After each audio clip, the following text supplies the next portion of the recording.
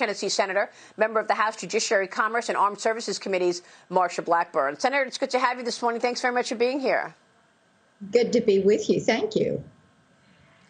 So what do you say to your colleague, Kamala Harris, that this hearing puts lives at risk? Oh, we have been doing hearings with this hybrid method of doing hearings.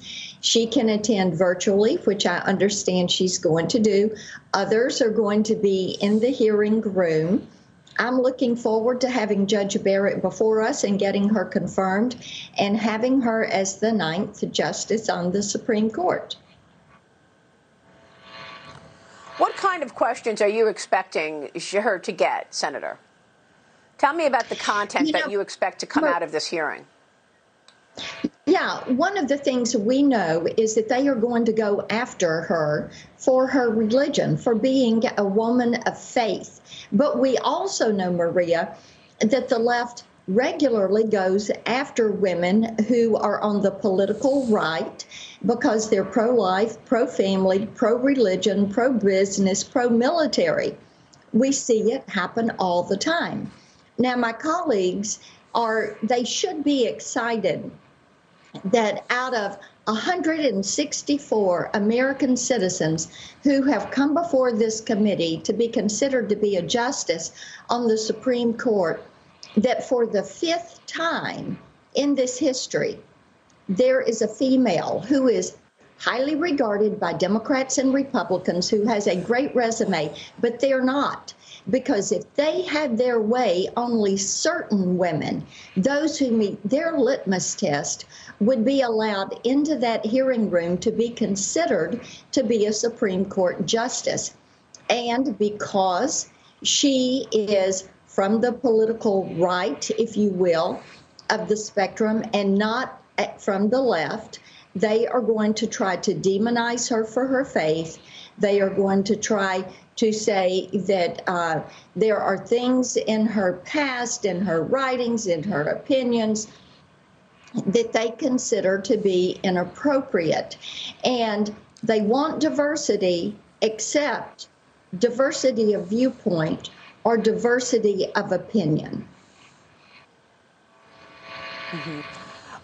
What do you think in terms of the votes? Do you believe you have the votes right now to confirm Judge Barrett?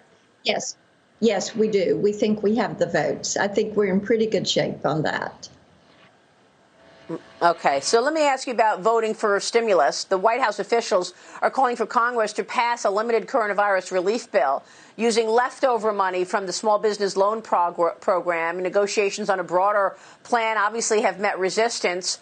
What's your take in terms of whether or not we get a deal done? President Trump spoke with me this weekend about the importance of reopening the economy. Here's what he said. What do you want to do in terms of your policies in a second term, sir? Well, the first thing we have to do, Marie, is open up our country. You can't keep all these states closed up, the Democrat states, and they're not doing well. And the country is doing well. We're looking like a super V. But, despite the fact New York has to open up, New York's like a ghost town. New York is very sad what's going on there and other places. But the fact is that you have to open up Wisconsin. You have to open up North Carolina and Pennsylvania. We won another case there about opening it up because it's unconstitutional what these people are doing. Your thoughts. What is keeping a deal from getting done, Senator? Well, I tell you, the president is precisely correct in what he has said.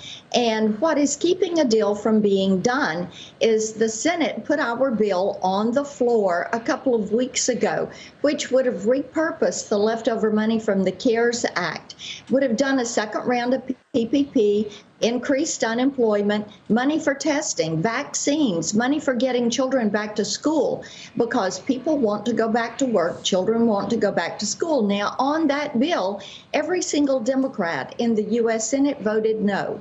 They didn't vote for cloture. They didn't vote to get on the bill. Why was that? Because they want the issue.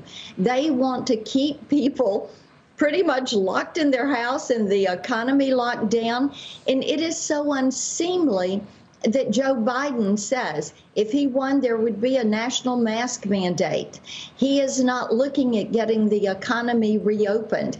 And I find that to be just so disrespectful of millions of Americans who are saying, we want to go back to work. In Tennessee, I hear this all the time. People are so pleased that our economy is back in gear, that they are going back to work, that children are going back to school.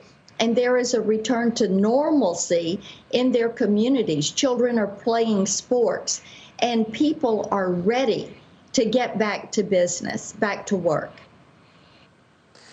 Yeah, one of the issues that Lindsey Graham brought up to me yesterday was the fact that the package that the Democrats are putting forth does not include liability protection. And he says you cannot open an economy without having liability protection, where businesses will be protected from people saying, well, I got sick, I'm suing you. That's one issue. Lindsey Graham also said that the plan that the Democrats have put forth have all of this money to illegals. Do you agree with that? Is that one of the main issues stopping something from getting done? Because he said it wasn't about the price, that they want $3 trillion, $2 trillion. It was more about how the money is being allocated. Well, that is true, because what they're trying to do is bail out the blue cities and the blue states. I mean, look at where Schumer and Pelosi are from. And New York and California are two of the states who are begging the U.S. government for billions of dollars because they have mismanaged their budgets and their pensions. So, yes, that is a sticking point. Liability is another one, and Chairman Graham worked with me during the CARES Act trying to get liability protections. You know, so many of our entertainment industry need that. Our venues need that. They cannot open their doors. We have companies that cannot open their doors until they get it. And Maria, this is why many of our states moved forward with the liability protection this year on their own, because the federal government was not doing it and Congress wasn't doing their job. But Pelosi and Schumer are going to protect the trial lawyers who do not want those liability protections in place. So we're going to continue to push for that. Our bill we put on the floor a few weeks ago would have provided that necessary liability protections so that employers can safely reopen their doors. I understand. All right, we will leave it there. Senator, are you expecting the kind of fireworks at this week for Judge Barrett that we saw for the hearing for Brett Kavanaugh? My hope is that our Democratic colleagues are going to choose to be more respectful of the Senate and of our processes. All right, we will leave it there. Senator, great to see you this morning. We'll be, of course, watching Senator Marsha Blackburn